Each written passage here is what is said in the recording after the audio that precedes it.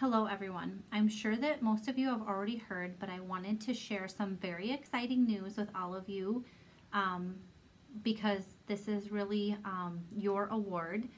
I received notification yesterday from the Department of Inspection and Appeals that the Lake Mills Care Center has been awarded the Governor's Award for 2021. This is an incredibly elite award that is awarded to two facilities in the state of Iowa every year. They look at over 442 nursing homes to determine who will receive this recipient.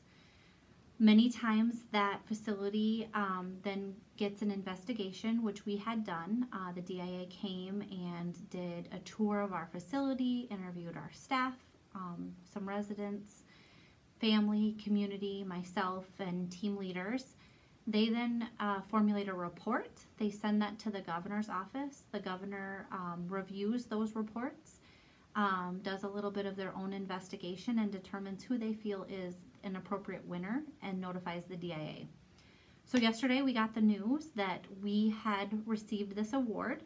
We are planning a celebration. We're not sure how that looks in times of COVID, but we want it to be something grand and to honor the staff and the residents who live here because it's a really, really big deal. I personally am thrilled. I know you all deserve it because you're amazing, and especially in these tough times, it can be hard to see a light at the end of the tunnel, but just know that the work that you do is impactful, and not only do the residents that you serve see it, but the community and the entire state do too. Congratulations, everybody.